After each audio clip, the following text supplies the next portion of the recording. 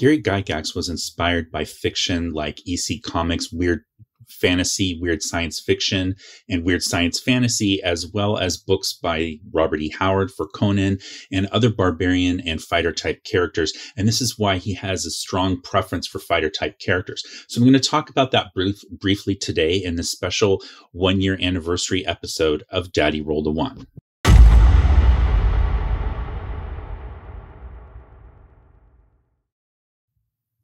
Hello there, welcome back.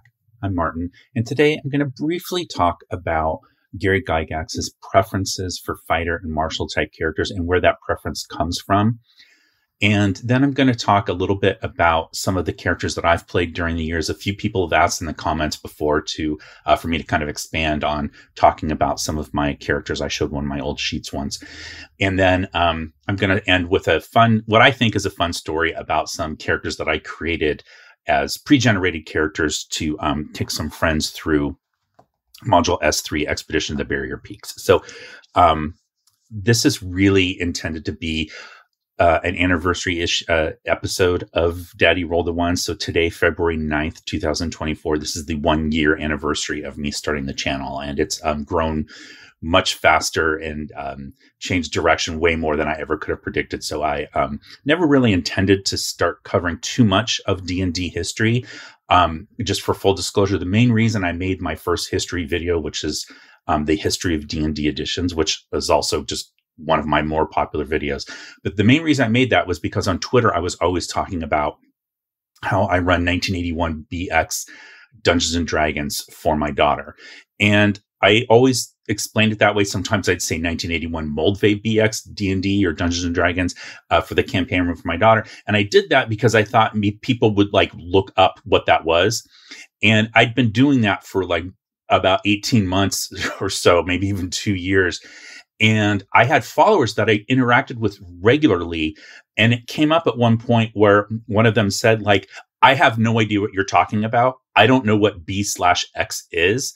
And they had never bothered to ask or to look it up. And they just said, like, and it never occurred to me that it was anything that was relevant that I could use in the game that I'm playing right now, which was 5th edition. And I thought, like, that's crazy. Like, I've gone out of my way to explain what this game is. So anyway, I made that video on the history of D&D editions with the hope that, like, if it ever came up, I could just point people to the video and say, hey, if you don't know what this is, what I'm talking about, you can find it here. And what I found is just a lot of people are new to the hobby. And these terms that some of us old timers throw around all the time, like BX or BECME or, Rules Cyclopedia, whatever it is, we don't always take the time to just stop and pause and make sure people know what we're talking about.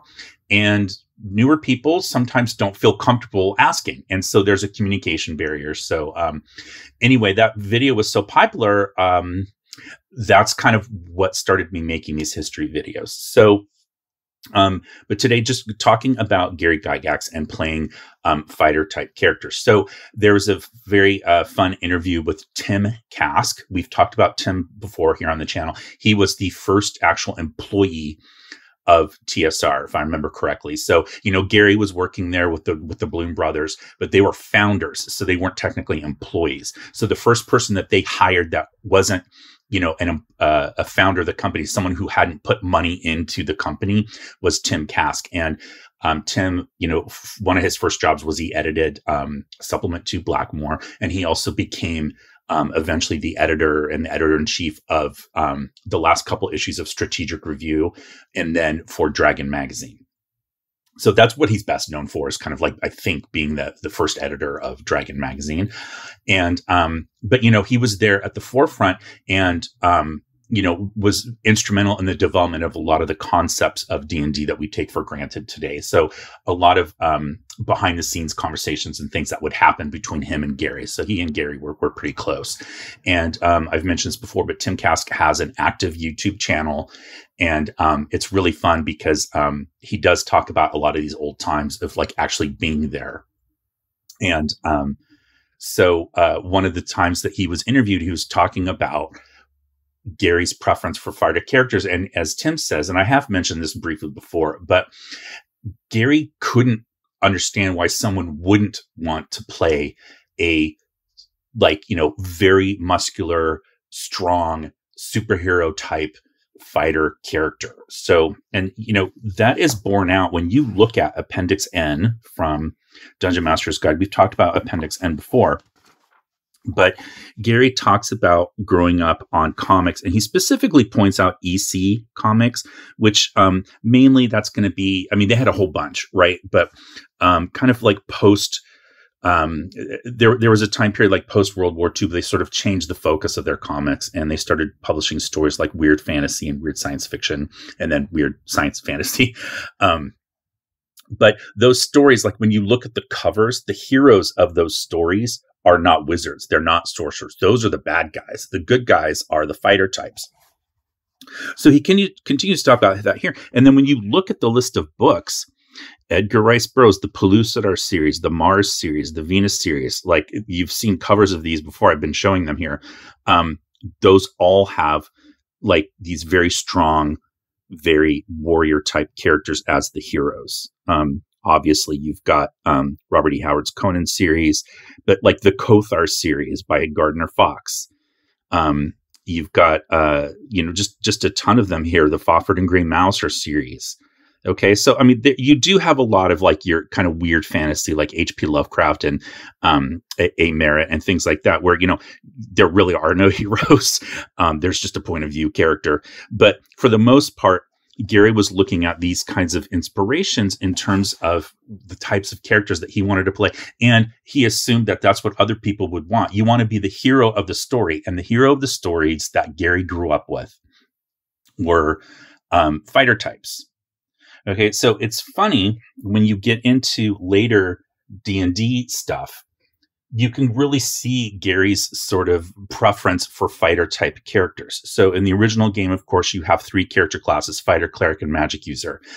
And then the thief is added later on. Okay, but then when you get to Advanced Dungeons and Dragons, and specifically, I'm going to go to this book. This is Unearthed Arcana, which came out in 1985. So if we look at the list of available character classes in here, what's funny is you'll notice that the majority of them are fighter type characters. So let's just use this table as an example. Cavalier and Paladin. So that's 2 right there. Those are fighter type characters. Fighter, Barbarian, and Ranger are all fighter type characters. So you see Ranger here is indented under Fighter. At the time, Ranger was considered a subclass of Fighter. And the Ranger in AD&D and early versions of the game was much more of a fighter warrior type. They were woodsmen and trappers and hunters, but they weren't like the light, armored skirmishers that we think of today. Like, they're patterned on Aragorn. Aragorn is first and foremost a warrior above everything else. Yes, he's a tracker. Yes, he has some healings that he does that, in the houses of healing, things like that. But he has his sword, and he's like fighting, orcs and goblins and stuff like that. He's a warrior. So that's what Rangers really were, right? And then you've got all the rest of these, you've got cleric and druid and magic user, illusionist, thief, acrobat, and assassin. You've got monk, and you've got bard, which is special. It's listed, you see here at the very end. But bards in this version of the game are technically fighter, thief, druids. That's what it is. Literally, you have to start as a fighter and then stop being a fighter, become a thief, and then stop being a thief and become a druid. And then at that point, you're a bard. But I'm not going to count that as a fighter. But you've got 14 classes here. 5 of them are fighter types, way more than anything else. You've only got 2 sort of, clerical or divine types. You've only got 2 arcane types. And then you've got 3, rogue types, if you want to call them that, right? So clearly, there's a preference for fighter type characters. So also, if you look at Oriental Adventures, now this says it's by Gary Gygax, but it's pretty much well known at this point that this is really mainly written by Dave Cook. And they put Gary's name on here because it would sell more books. And, it makes sense. It's a business decision. Okay. But if you look at the character classes here, we'll just use this table right here. So you have Barbarian, Bushi, and Kensai. All 3 of those are subclasses of fighter. So there's no fighter class in this game. If you want to play a fighter, you would technically play a Bushi. Okay. And then you have Samurai, which are a subclass of Cavalier. Okay. So that's a warrior type. So in this, at this point in time, Cavalier was no longer a subclass of fighter. It was its own class. And Samurai, it's still a warrior class. So Samurai is is a subclass of cavalier. So you've got 10 classes here, and 4 of them are warrior types. Okay, and you could even make the case almost that the Sohei is a warrior type. It's a cleric subclass, but they're like warrior clerics. So they're much more about, they're not like the traditional cleric. They have more limited spells, and they can use many more weapons, and they can wear any armor. And they have some cool attack values. So, but that aside, 4 out of the 10 classes in here are dedicated to fighter type classes, fighter type characters. Okay. So, that's kind of the inspiration of the game. And I think, these days people think fighters are boring, and why would anyone want to play a human fighter? But when Gary was working on these notes for the game, like, that's what he just assumed everybody would want to be, because it's wish fulfillment, right? It's why a lot of people start out reading superhero comic books, because they're looking to see themselves in a situation where, overcoming adversity. And that's why Billy Batson and the character of Captain Marvel, or nowadays, for legal reasons, they call him Shazam. That's why that character became so popular, to the point where he was more popular than Superman, because it was a little kid that all of a sudden grew into an adult and had powers that, were, strength and speed and wisdom and all these things. And like, he could fight everybody. And that's every little kid's dream, right? So Gary's kind of thought was, people would want to be the heroes in the game, and the heroes in these games are always, in these stories, are always human fighters, almost to a T, right? At least from the fiction that Gary was reading. So nowadays you have later period fantasy fiction that's been written in the post D&D era, where you will sometimes have, characters who are sorcerers or wizards as the main protagonist. There's the Belgariad series. There's, of course, Harry Potter. There's a lot of those, right? But in the old days, the inspiration that Gary was driving from, it was all fighter types from these original stories. So that being said, most of my characters over the years have been warrior types. I strongly prefer playing those types of characters. And one thing is just, I honestly don't like reading spell descriptions. I find it quite boring. I know a lot of people love it, but just page after page after page of that kind of stuff, I just want to start playing. And the idea of having to read through all those in order to make sure that I am picking the right spells for the right situation, is just not something I'm super interested in.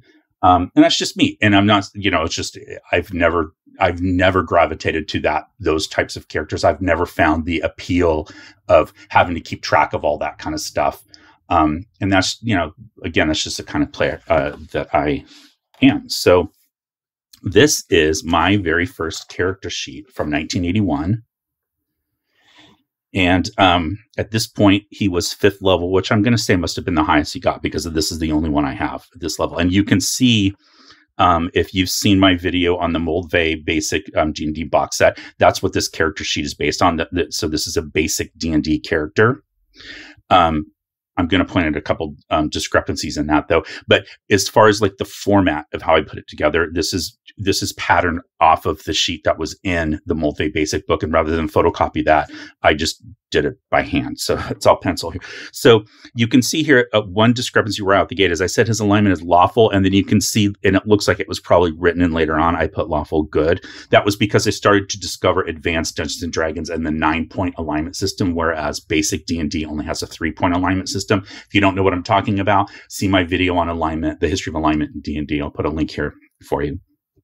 So I did a symbol. I almost always did symbols instead of character sketches, because I just wasn't as good of an artist, and I could never draw the way I really pictured them to be. So I would do symbols. His name was Dovir, and I want to say I was reading a book at that time. It might have been by Robert Silver. What's his name? Silver.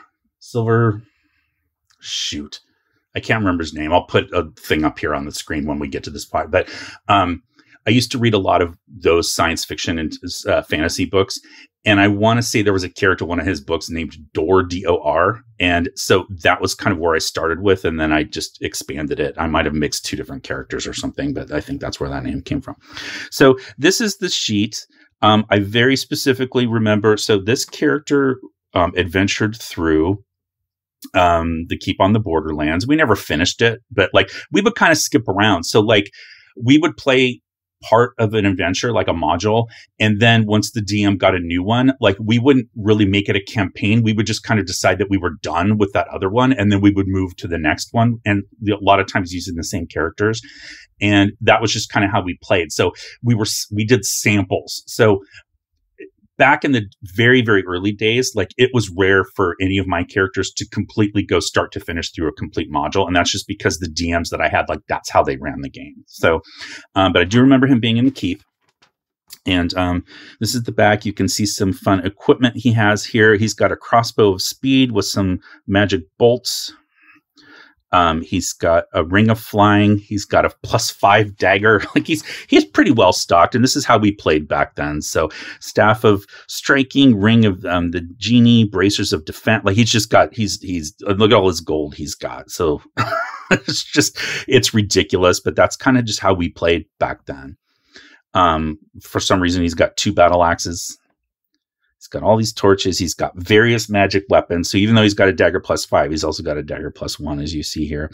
And I'm writing stuff out as it came along. So as you see, like originally he had plate armor, but then over here you'll see he's got plate mail +1. And that's because I got that later. And rather than erase it or whatever, I just kept adding and adding and adding because I thought, well, maybe I'll sell this plate armor, my non-magical one. So some of my favorite things that he had on here.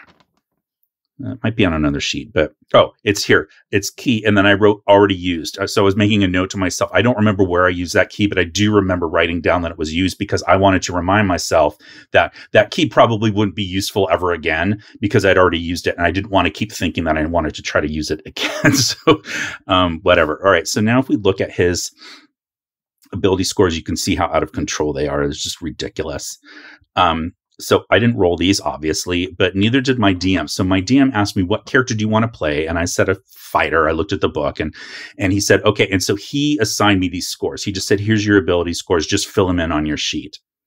And so I did that. So that's that character. Now, here is the same character, but I think this was my first one. Yeah. So this is, he's level 5 here. This is when he's level 1. And so I can tell that because it says he's a veteran, which is the level title for a first level fighter. You can also see that I've gone back to the, just the 3-point alignment system. So same ability scores, but he just doesn't have as much stuff here. So, I have here this gem of true seeing, and then it says sees through walls. And then I wrote use forever. So that was a reminder to myself that like, that wasn't a one-time use. My GM told me I could use that all the time. So the way I used to play with my DM, I'll just show you that really quickly, is we used to play in class a lot. So this is actually, I keep a lot of things, folks. This was a game that I played with my DM in a class. So he said, and I'm missing all the other pages, but I have this one. So it says, a sword won't hurt a stone statue. Think of something else. So I had been trying to attack this thing with that character that I just showed you, this guy, Dovir. And he said, sword won't hurt a stone statue. And I thought about it. I was like, well, I guess I have to smash it. So I said, I'm going to use mace. And he said, yes, just killed the blob with tentacles. What are you going to do? And I said, grab the jewel and get that. And then I wrote censored. I thought I was being funny. I wrote, get the hell out of there. But then I put censored out of there. And he said, the jewel is a jewel of invisibility. You can use it 10 times. There are no doors except the one you came in. So I said, okay, I'm going to go out the door. I'm going to get back my hit points. And he says, you get your hit points back. But while you were sleeping, 2 other statues wake up and you get to strike them first. And I said, no, I'm going to run like hell. And then he said, you can run south or east. So this is like back and forth in class. So like he's writing and asking me, what do you want to do? And then I'm writing it down and I'm handing it back to him. And he wasn't really using dice all the time in class because he didn't want to make a lot of noise. So I know a lot of people would say this isn't real D&D, but it was to me because this is how, I would play a lot of times. It was one-on-one. It was me and the DM in class. And then on weekends, that's when we would get the group together. And like when this guy went through Keep on the Borderlands, that would be like a weekend session, like a Friday or Saturday night, like maybe a sleepover or whatever. But a lot of the play that I did was like this back and forth in class. So I used the same character when he was 5th level in X1 Isle of Dread with a completely different DM. in class. I remember very specifically it was Spanish class. So this would have been either 7th or 8th grade. And the DM would write notes and say, what do you want to do? And I remember he was trying to hire somebody to for a ship to like bring him to the Isle of Dread or whatever. So yeah, so that's that character. And then this was my second character ever, and this one is for advanced D&D, and this is a Lemmy, my half-elf ranger, and you can see here this very, very of the time dot matrix printer. So I didn't have a dot matrix printer. This character sheet was made for me by one of my friends who was a player, and then you know, I just filled it out. So once again, these outrageous ability scores, the lowest being a 14 in charisma. And you can see I was always using charisma as a dump stat because my fighter had a 13 in charisma. But this is a Lemmy. This is his character sketch. So, or symbol. Sorry, symbol. I was obviously not a dragon. He's a half elf. And so this guy used for a long time. He went all the way up until 9th level. So I remember this one specifically adventuring in the U series, The Secret of Salt Marsh, and then The Danger of Dunwater, and The Final Enemies, the third one. So he adventured through those when he was at lower levels. And again, I don't think we finished all of them, but I remember, I mean, he definitely met like, well, I don't want to spoil any of those if people haven't played them yet, but I remember specific NPCs that he met that he ended up like bringing onto his side and working with him, and like being attacked in a certain area, being betrayed by somebody that you thought was on your side, like things like that. So anyway, this was my guy and this is my favorite guy. And I just told a recent story about him in my video on like kind of bad DM habits. This was the guy that fought Storm from the X-Men, if you saw that video. So you may have seen this guy before. Okay. And then Thorin. I'm not going to go over all these because it's way too much, but Thorin, of course, very original name. This is my dwarven thief. And so again, my point is on these first two, like, you know, I've got a ranger and a fighter. And then my third one was still not a magic user. It was a thief.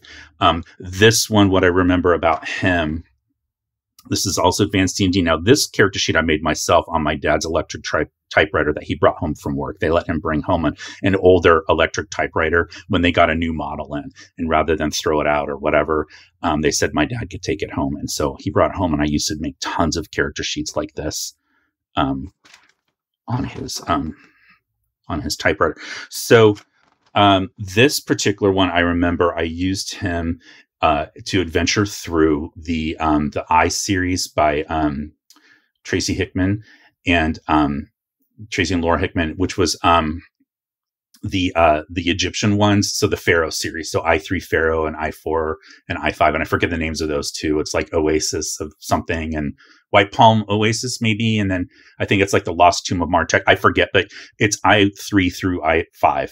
And we were running a D&D club, and we got permission from our local library to use one of their conference rooms to teach kids how to play D&D. And so we put flyers up all over the place. This is like, you know, I'm in junior high, and they didn't really know what it was, but they allowed us to, they're like, oh, it's a kids club. That's fine. And so we had people come over to play. And I remember I was like, I'm the experienced player. Like I'm going to do some cool stuff with my thief. And so I tried to pickpocket one of the brand new players that had just shown up. So I told the DM I'm going to do that. And it was one of my friends, and we were starting the club, and he looked at me like, what the hell are you doing? And I was like, but you know, I was a dumb kid, and I was like, I'm going to do this. And I failed my role miserably. So I don't know where his skills are written on here, his thief skills. Here we go. At the very top. So let's see what his pickpockets was.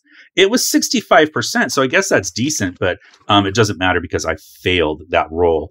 And so the other player, the brand new one, like he saw what I was trying to do, and we got into a fight. And it was like afterward, not a fight. Like, I mean, our characters got into a fight. Like his character attacked my character because he's like, you're trying to steal from me. And at the time I was sort of like, well, that's just the game. Like that's what a thief does, which is of course not a very good excuse. And then it was only much later on when I realized like how bad that was that I had tried to do that. But that's what I remember about this particular character. All right, I'm not going to go over every one of my characters, but you know, just you can see there's just pages and pages and pages. They're all in this folder here. back before, we did them online. Everything was by hand. Okay, so that's that. And then I just want to show a couple other things. So I did show you, like, again, kind of how we played in class. And then this was sort of like when I was starting out, like, this is what my DM would do. So he'd say, like, what languages do you want to speak? You get 6, circle them. And he just gave me a list. And then I had to circle what languages I wanted to speak. I don't know if I had any context for picking these. I just picked them, I think, because I thought they would be useful or cool. And then he said, if you want to speak something that is not on this list, ask me. And then over here, he put, you get 5 of these spells. But I wasn't playing a magic user, so you can see I didn't circle anything. I don't know what he said. Maybe he thought I was going to play a magic user. I'm not really sure. But yeah, that's really old. And then this is another one where you can see I'm circling the languages that I'm speaking. It's the same list, so I'm guessing it's the same character as before. And then there's some little drawings. There are just all kinds of crazy, weird writings and notes on here on like what weapons I had and equipment. So these are all like just from the very get-go, like my starting characters. So that's those. And then thought you guys might be interested to see the original Advanced D&D player character record sheets. So these are the Goldenrod version. But they had basically they broke them down into fighter, ranger, paladin, and you could kind of color in which one you were. So this is my paladin character, Auburn the Pure, and I drew this line. I think that's actually Aslan. I copied that from a book that I had, and then I created all these symbols. I thought this was a really cool character, and my friends hated her, so I didn't use her that much. She did get up to level 4, it looks like, but I didn't use her very often because my friends thought it was stupid that her name was stupid, and that, like, why was I playing that character? And then this is a druid that I had. And then my magic user, or it actually was an illusionist, and I named him, looks like Rock Amon, but basically I patterned him off of Thothamon from Conan, but I made him lawful neutral instead of evil. But I was really into Egyptian mythology back then. So those are the player character record sheets. All right, and then just a few more. So again, I'm just kind of showing you a peek into how I used to play D&D. So this was my character Thorin. And that was the dwarf I talked about. So I did talk about using him in the I series, the kind of Egyptian ones. But I also seem to recall that he went through he played in the Giant series, because one of the items that he has, I'm looking for it because I saw it written on here earlier. Maybe it's on the back. Yeah. So he has the sorry for keep moving this around, folks. There it is. He has the map of the Frost Giant Jarl Rift. So I remember playing the Giant series, and the reason I remember playing that with this guy was because the DM went to the room and I snuck over to look at the module, and I saw the picture of the trolls that were coming up, and so I knew to be prepared for the trolls. So I guess I was cheating a little bit. So anyway, but so Thorin, that was my dwarf thief that I talked about a little bit earlier. Okay, and then this is just, I think, funny. So I tried to play D&D because I didn't have a lot of friends around that played it, except at school. Like, they didn't live close enough where I could like walk to their house or anything like that. They lived on the other side of town. And so I tried to play with my family. And so I created characters, as you see here, from my dad, my mom, and my sister. So my dad had a fighter, and he named him Rocky and never used him. Like, he just had no interest in playing. He just didn't understand it, and it just wasn't of interest to him. He's not really a fantasy science fiction kind of guy. And then my mom made an elf that she called, I think it was Pocaro or Porcaro. And the one time I tried to run her through an adventure, my mom, she ended up kind of dozing off in her chair. She was sitting in her easy chair, kind of rocking. And I was of course super excited, not paying attention, that she was just not into it. And then my sister probably did the most. She's a little bit older than me. And so she had some different characters, but I remember once, like, I was getting really frustrated because she wasn't like playing when I wanted to play. And so she wrote me this contract. I think I did something for her, like helped her with her homework. I don't know what I did, but then she said, her thing, she said, I will play D&D until I find the Black Razor. So I was obviously running her through module S2. And And then she put with Marty tomorrow when I want to. So she was very clear that like, even though she's saying tomorrow, she's saying when she wants, we never played. So she never finished that adventure. She never found Black Razor. And that was it. So I just, I don't know why I keep stuff like this, but I thought you guys would find that funny. Okay, so I'm going to just cap this off by talking about some fun characters that I made for this adventure. So I was in this Friday night D&D group. We used to call it like our, it was our beer and pretzels game. It was a very much like a lighthearted, because it was the end of the week, and we tended to do like a round robin, kind of take turns. Like somebody would run a game for like maybe 5 to 12, sessions. And we played like once a month. So that's, between half a year to a year. And then you would switch and someone else would take over and kind of move it around. And we were always playing like 3rd edition. And we were starting to dabble in Savage Worlds, but it was, pretty much 3.5 Pathfinder. And I was starting to kind of get disillusioned with that system as being a little bit too mechanically rules heavy and fiddly for my taste. And so I offered to run an old school game using the original old school rules. And this coincided with my friend having seen, there's a fun map of S3. I forget the artist name. I'm going to put it up here on the screen. You can see he did a lot of these maps for Wizards of the Coast, kind of to kind of celebrate some of these original old school adventures. And so my friend had seen this one for S3 and he goes, that looks like a really fun adventure. And I said, great, I'm going to run it for the group, but don't tell anybody what it is. Like he was the only one that had seen the map. And so he was like, okay, I won't say anything. And so I created the characters for everybody as pre-gens. And I did that partially because these guys didn't have their old books anymore. I didn't want them to have to buy anything. And also I thought like, this is going to be a quick self-contained, like I intended it to go maybe like fewer than 6 sessions. And as it turned out, it was 4 because they just weren't interested and we stopped playing. But I made the characters for them as the pre-gens. And so one of the funny things I did was I thought, because this is our Friday night game, we're trying to have fun. And so one of the characters, I had him be, he was a half-orc assassin. So I wanted to really kind of dig into like these kind of tropes of advanced D&D. And so like the half-orc assassin seemed like the quintessential character that you'd want to have in your group. And so I did that, but then I said, but you're in disguise as a human scout. And that's, one of the abilities of assassins in 1st edition D&D is they have this ability to disguise. And so I said, you're disguising yourself as a human scout. And I wrote this pretty long backstory. I'll put part of it here up on the screen, but the idea was that this guy, had grown up in this tribe of orcs. He was half human and half orc, but he lived with the Orcish tribe, the Jagged Fang tribe. And one point when he was younger, this group of knights had ridden into town, into their village, and they had captured his mother, who was like the witch doctor priestess of the tribe. And then the guy, just like the head knight, just like cut her head off and killed her. And this character was like really upset with that and had decided to he pledged that like for the rest of his life, what he was going to do was train himself to be able to kill that guy one day. Like he just wanted to go do that. And so he learned how to become an assassin. And that's why he was an assassin, was that he had gone out, gone traveling to learn all these different ways to kill people with poison or with blades or with traps or like whatever it was. Like he knew it all. And so then he finally found out through the grapevine that that he could get close to that character. And so in order to do that, he took on this guise of this human scout for like years, maybe months, whatever it was. But and he got his name out in front of that guy. So this is all in the background for the character, just letting him know, like, so you're here to kill this character, this guy who was a paladin, for killing your mom. That's your goal. There was some more fun backstory in there about like the Assassin's Guild, and its leader, who was Oren Ishii, which I obviously took that name from Kill Bill.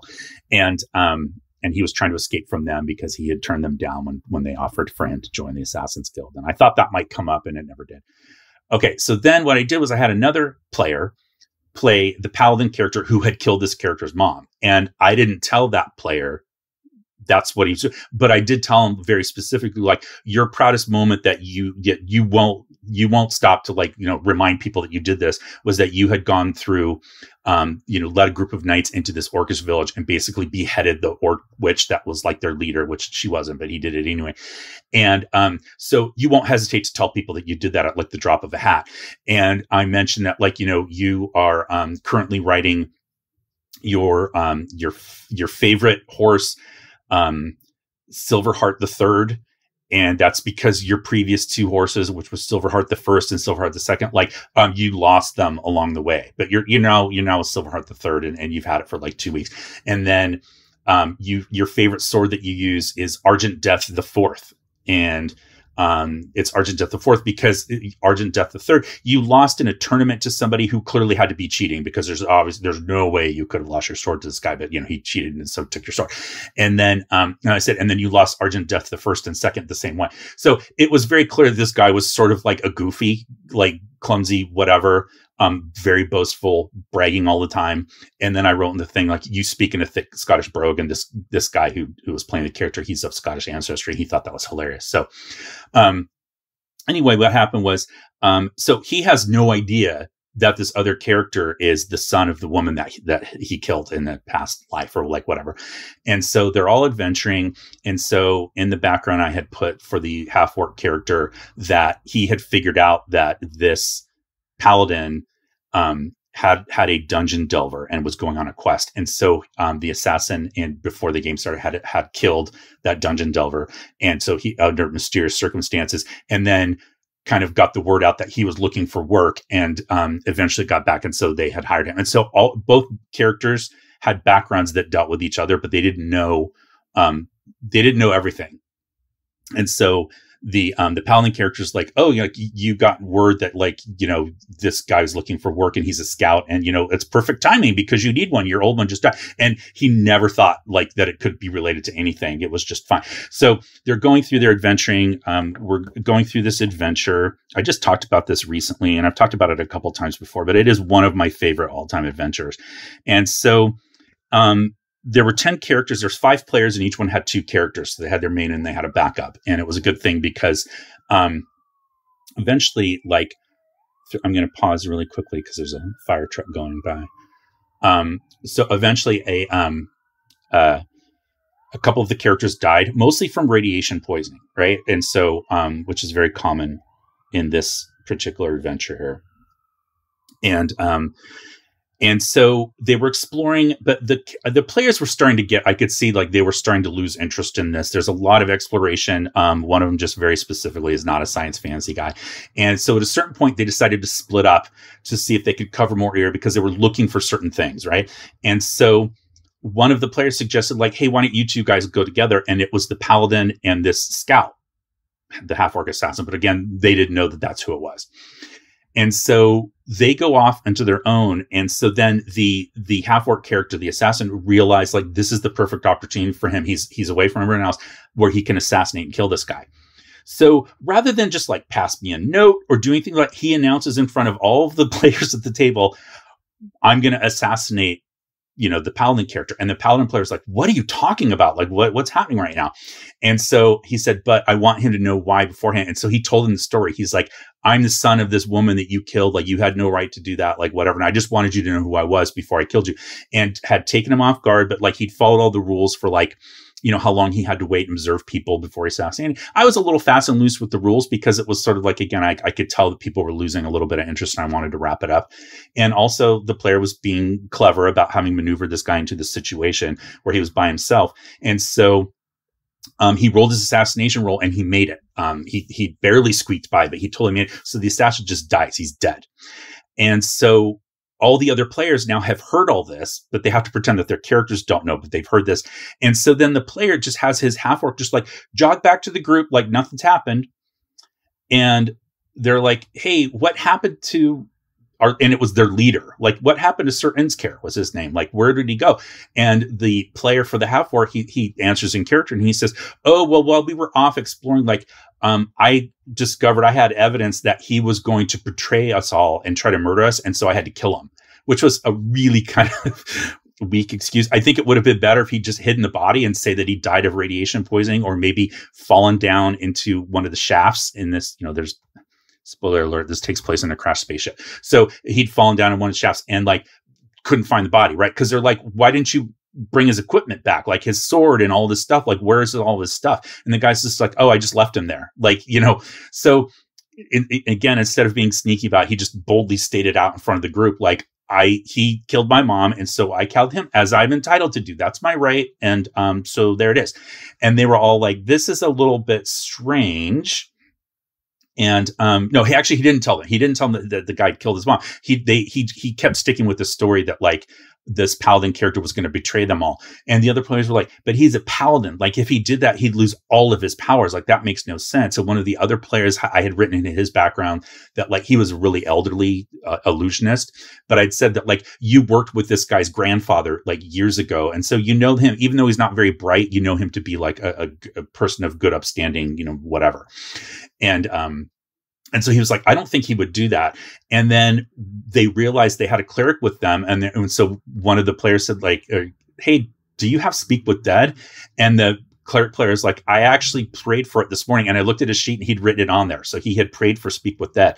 And so I think for whatever reason, like he'd done that because some of their characters just kept dying and they were trying to figure out why. And it turns out it was radiation poison. They just didn't have the context to know what that was. And so they all went back to go do Speak with Dead on the body. And the assassin player, instead of trying to sneak away and like get out or like what, he just went with them. And so he goes with them.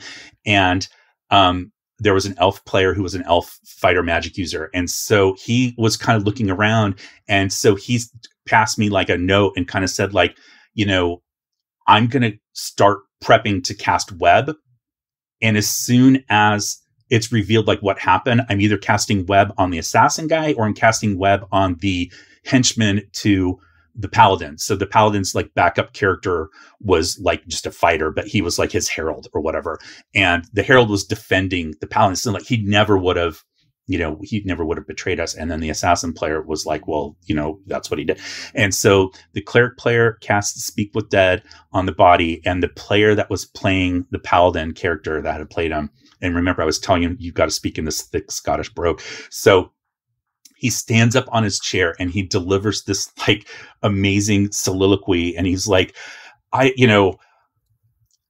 can't do the voice. I'm not even going to try to do the Scottish brogue, but like he just imagines him saying it in this thing. And he talks about it as like, I was on a mission. Like I led this group. It's the proudest moment of my life. And I had gone into this village, and this orc witch was trying to cast a spell on me. She wasn't, but that was how he saw it. And it was like, and she was going to kill me. And so I had to chop her head off. And it was like, it was a moment of glory with my favorite sword, Argent Death the Third, or maybe it was the second at that point. I can't remember. And I was on my horse, and he brought in all this background of like how he was on like his fourth sword and his third mount, and he could never remember which one it was because he just kept naming them the same thing over and over again because he kept losing them over and over again.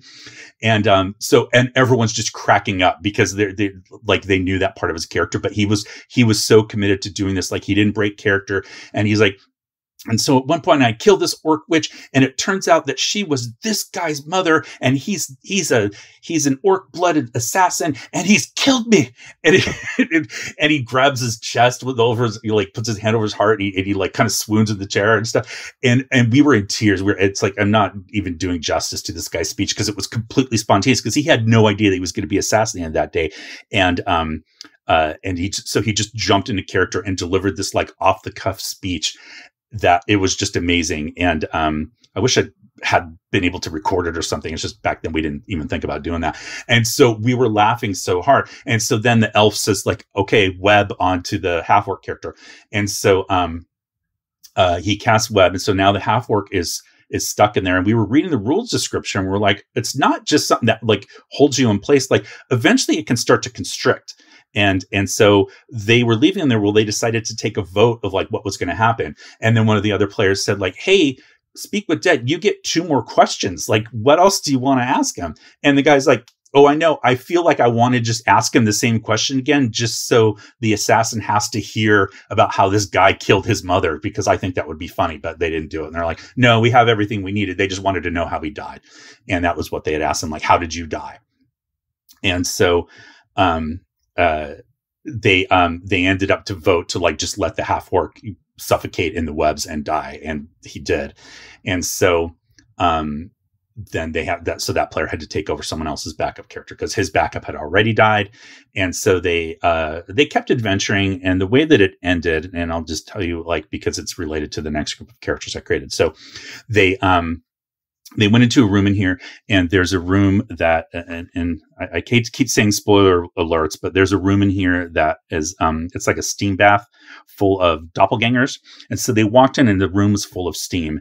And I could see like these guys just were not interested to keep going. And so in the rules that say that the doppelgangers are going to try to grapple the characters and use the pummeling rules, which if you've ever played it, first edition AD&D, those rules are extremely cumbersome. And, I was just like, you know what? These guys are done. Like, they don't want to keep going. And that's fine. You know, as a DM, you have to kind of realize, like, when you cut your losses. And so I just said, you walk into this room, it's full of steam, and we're done. Like, you know, and I didn't really get into like what had happened. I just kind of said, like, there's something in there and you guys all died. Like, and I hated to do that. It's DM fiat. I just said, you're all dead. But I didn't want to belabor the point, because had they not died, if they'd fought it out and they'd pummeled these guys, then they would have just kept going in an adventure that they just weren't interested in playing. And these weren't their characters. I wasn't killing because I did pre-gens. So I didn't feel like I was taking away their agency because they hadn't spent time to create these characters. And, they were pretty much fine with it. Like, they were just like, okay, cool. What are we playing next time? Like, they were just ready to move on. So then years later, I decided to run module S4, Lost Caverns of Soj Camp. And, so I did AD&D again, and I asked them, like, hey, do you want to, you know, do you want me to make your characters again, or do you want to make them yourselves? And they're all like, no, just go ahead. You can make the characters. We're fine with that. And so I made one of the characters, a human cleric. And then when you read the description, it said that, like, he actually wasn't a human cleric. He was a doppelganger that was a passenger on a spaceship that had landed years ago. And he'd been lost because he can't figure out how to get the ship to work again. And he's trying to find a way home. So I had him be one of the doppelgangers that had killed one of the PCs from this adventure. And but he'd been in guise so long as a human cleric that he didn't remember sometimes that he was a doppelganger. And so I wrote a little mechanic in there. It's like, every morning when you wake up, you make a wisdom check. And if you fail the wisdom check, you think you're a human cleric. But if you succeed, you remember that you're a doppelganger, and your goal is you're trying to find a way to get home, even if that means betraying the other members of your party. And the player who played, he loved it. He thought it was so funny. And I did little things like, because he's an alien, you know, he's a doppelganger, but I made it that he was an alien. And so I put little things in there like, all you eat is honey. So you have all these jars of honey. You won't eat any other food, even if anyone offers it to you, because the only way that you get sustenance is from honey. And none of the other characters ever question. And he would go out of his way to say, like, I'm taking a jar of honey out, I'm going to drink it. And they would just be like, oh, that's weird. But they never said anything. And anyway, that's it. So that's just a look at some of the characters I've played over the years, some of the characters I've created over the years, and, you know, sort of like my preference for fighter type characters. And again, just briefly at the beginning, like, that was sort of how Gary Gygax had envisioned people would want to play. I'm not saying it's the right way. It works for me, but I know most people prefer magic using characters because they want to dive into the fantasy element, and that's awesome too. But thanks for sticking through this. And really, I just wanted to put this together. It was very last minute. It wasn't until this morning, or actually late last night, that I realized that I was coming up on my year anniversary, and I thought I should have a video come out on that day. So this is the one that you got. And I do want to thank you for sticking through this, and for watching. And I would love to ask, if you haven't done so yet, if you could please subscribe to my channel. First, like the video, and then subscribe to the channel. And then, of course, share it. If you could share it on your social media networks, or just, you know, give people a link to come here, check it out. And that's the fastest way for me to grow my channel. And then leave a comment. Let me know what you thought about some of these characters. Tell me about who your first character was. And we can't do pictures here on YouTube, but if you want to join me on Facebook or Instagram or Twitter or Blue Sky, where you can post pictures, and you have your original character sheet, put a picture up there and show me. There's links below where you can join me on all those social media channels. And the best way to support me, it's been a year, and I love all the support that I've been getting from you guys. But if you want to do a little something to kind of help me, I'm trying to put some money back into the channel. I would love to get a new rig versus the janky one that I'm using to do my overhead shots. Every once in a while, you'll see it shake, or you see things move around, and that's because this is not stable.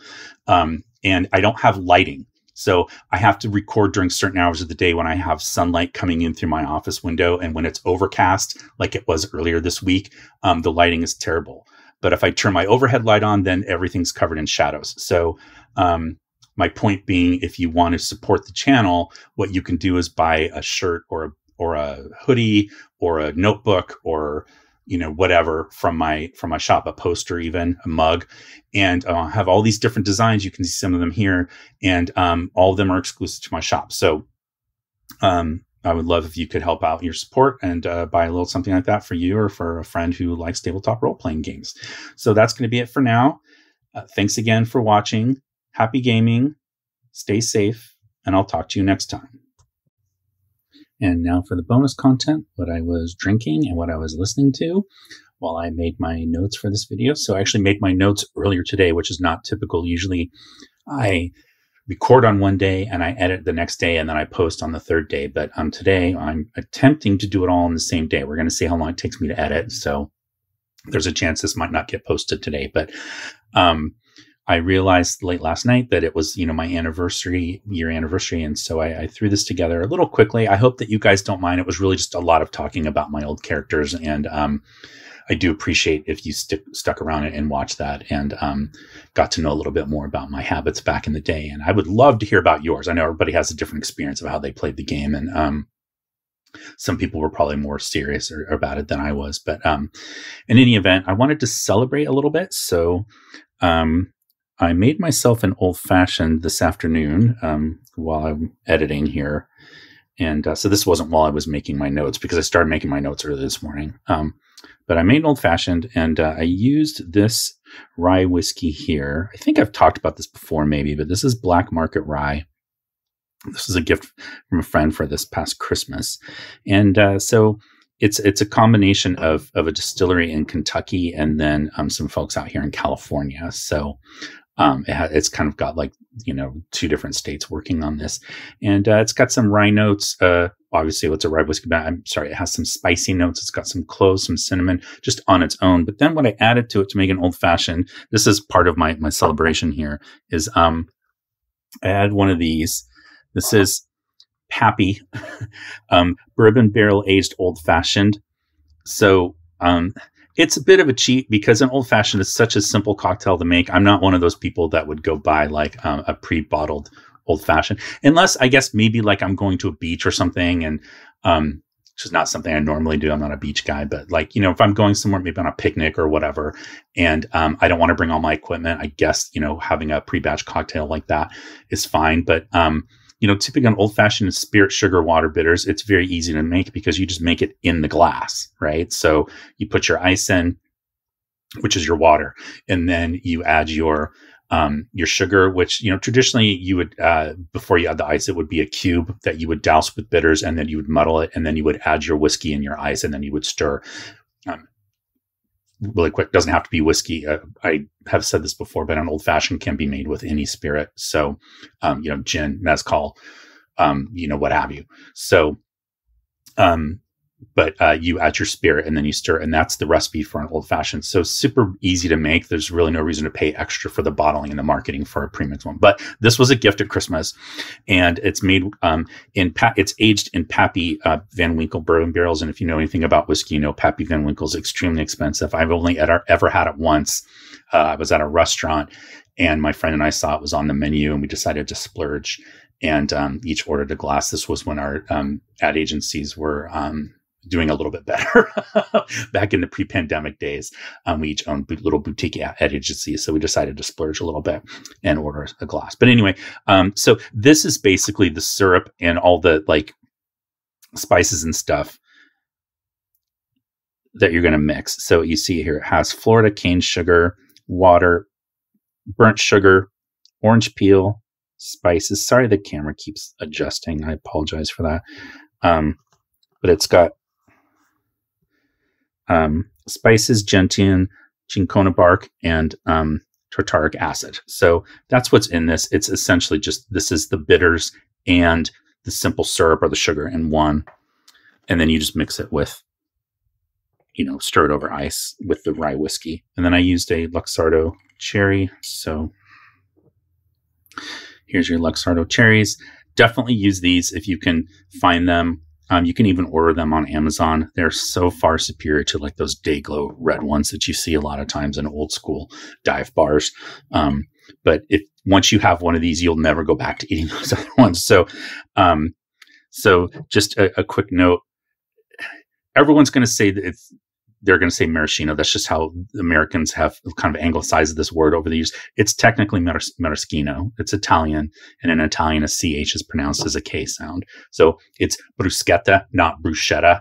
But everybody's like, I've had people correct me and say, oh, you mean the bruschetta? And like, I just let it go. In my younger days, I would kind of be snarky back, but I don't do that anymore. But in any event, I wanted to celebrate. So I made an old fashioned with these fancy Pappy bitters. That were a gift from a friend. Also Christmas time, different friend that gave me this, but this is my celebratory drink. So, cheers and thanks for your support of the channel. So, I put this record on while I was trying to come up with an idea for the video today, and this is the Velvet Underground, Loaded, originally from 1970.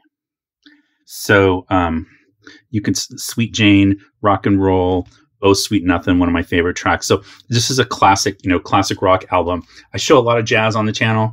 I know that I show a lot of jazz. And the reason, I have other records, but you guys all have seen The Police. I've got Police, I've got Sting, I've got U2, stuff like that. But you guys have seen all that. So I tend to try to show records that you probably haven't seen before. And a lot of that's going to be jazz because a huge part of my collection is jazz. I think probably 80 to 85% of my collection is jazz. Also, when I'm making notes for my videos, I find it much easier to focus and concentrate if I'm listening to instrumental music. So I will put on instrumental jazz to listen to. I also just really enjoy it, but that's what I tend to put on when I'm working, whether it's for my ad agency or working on my videos here. But every once in a while, I try to break out of the zone and also show you guys something that's not a jazz record. So anyway, this came out in 1970, which is an important year for me. I'll just put it that way.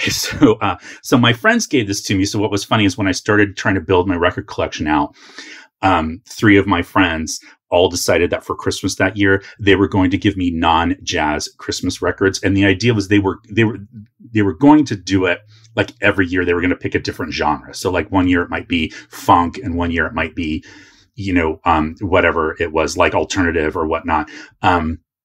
So they've only done it one year, but the first year they did it, they decided to pick classic rock. So they gave me this one. Somebody gave me, one of my friends gave me the Let It Bleed by Rolling Stones. And then the third one was Kraftwerk. So that doesn't really fit the classic rock kind of genre. But in any event, they were trying to give me a classic album that they thought I should have in my collection. And so those were the 3 that I was listening to Velvet Underground today. So long explanation, but thanks again for watching. And cheers and to another year on Daddy Rolled a One. And thank you so much for your support and for sticking around. Talk to you next time.